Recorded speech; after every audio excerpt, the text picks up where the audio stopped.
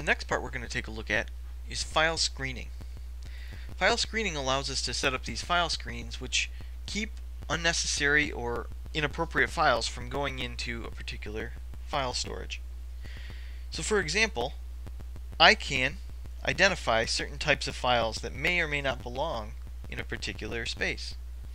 In this case, in my accounting files share, we should have accounting files, which means probably a lot of data files, maybe office files, maybe even some compressed files.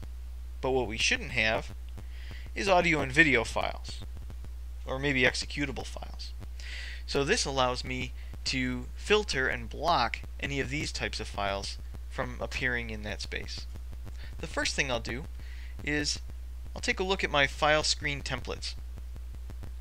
I can go in here and notice that there are already some templates for me that would block the type of files that I might not want in that space. And then in the file screens area, I can actually apply a file screen to a folder. I'm going to create a file screen. And I'm going to create this file screen on a path.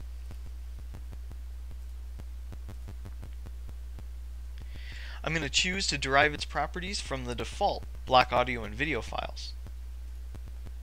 So accounting files should now be blocking audio and video files. Let's take a look at exactly what those types of files are. I can double click on this and I can take a look at these file groups.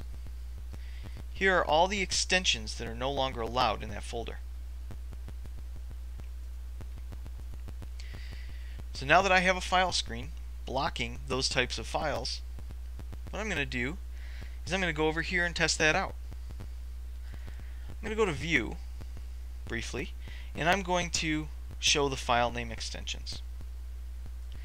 If I were to move a file out here, I can test this out. And let's change this from testfile.txt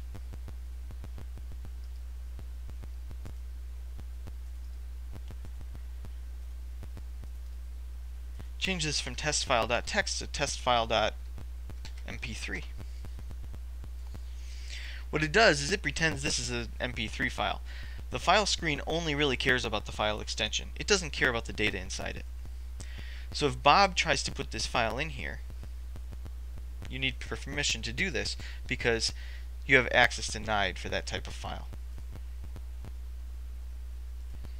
So the file screen has been effective in blocking that, even though simply changing the extension would allow him to actually save that data.